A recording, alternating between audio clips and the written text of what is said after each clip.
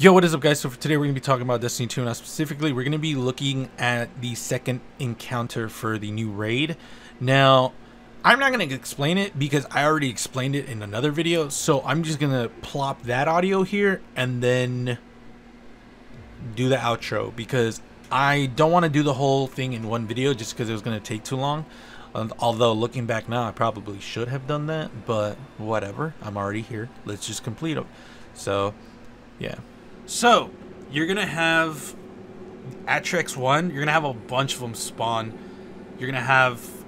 I don't have footage of the bottom one, unfortunately, but I do have footage of the top one, which was what I was doing. So, you'll see a bunch of them. Make sure you know where each one of is, because you're going to have to make sure you can go to them. So, you're going to have one team at the bottom and one team at the top. And the buff... The scanner spawns on top and the other one spawns at the bottom, the red one. I always forget that. The operator spawns on bottom. What you're going to want to do is just kill everything. Make sure you keep killing ads, because ads will fuck you up if you're not careful. Once you get to a certain point, servitors are going to spawn in with the buffed enemy. Kill the servitors as fast as you can, and then the bottom team will have to give the buff to the top team, because the scanner has to scan the top area first. Once everyone has the buff on top, the bosses will start to basically do a wipe mechanic. From there, the scanner will have to see which one's the real one. They'll start glowing yellow. So once they start glowing yellow, you go up to the boss and you have to damage it. You have to do as much damage as you can. What me and my team ended up doing on our second time going through it, we had 2 titans, if I remember correctly, and a warlock, or 2 warlocks and a titan. And you do as whatever damage you can squeeze out, bubble, well, whatever you can do that, because you're gonna need as much damage, because this is a slight DPS check, unfortunately.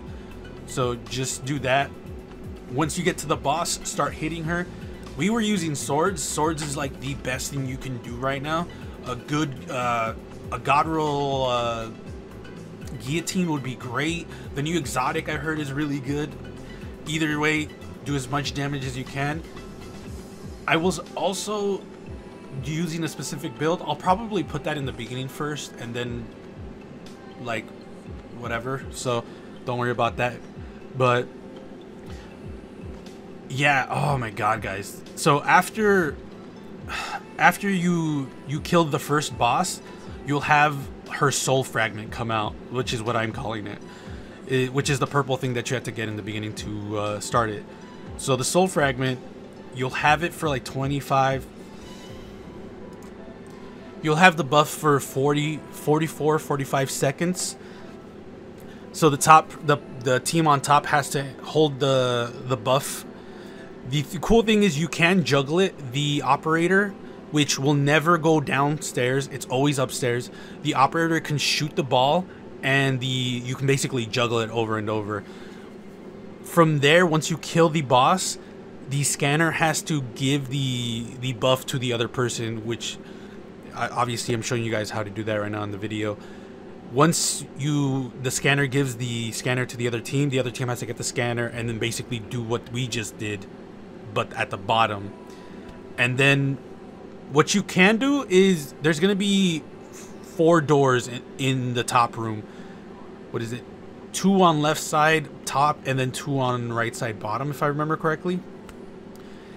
From there, you're going to want to have your operator shoot the panel right next to the door, and then each person that has the soul fragment go inside. The operator is going to shoot the soul fragments and then go outside. That's pretty much it. You can go 1 by 1 if you want, or you can do what we did, which was either 2-2 or 3-1. Either way, just do that. And honestly, it's literally just that. Just juggle scanner over and over. So let's say top is first. Obviously, top is always first. So top. Then once the boss is killed, bottom. Once the boss is killed, top again. And then once the boss is killed, bottom again. So you're going to have 2 people from bottom go up Not at the same time, thankfully, but you'll have one person stay down most of the time. So after you do that 4 times, that's a whole phase, and then you reset. That's really it. And like I said, that's pretty much it, guys. This encounter is hard, but if you keep doing it, I know you'll get it. It's not hard. It's just you gotta remember to do your job. So again, once the top team has scanner and they scanned their thing already and did damage, remember to switch out buffs.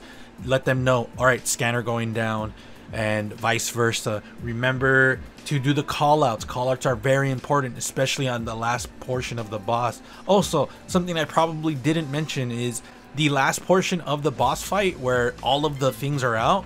Make sure everyone is there with you before you start attacking, because you can actually one phase the final part. You can actually destroy that boss if you all are there.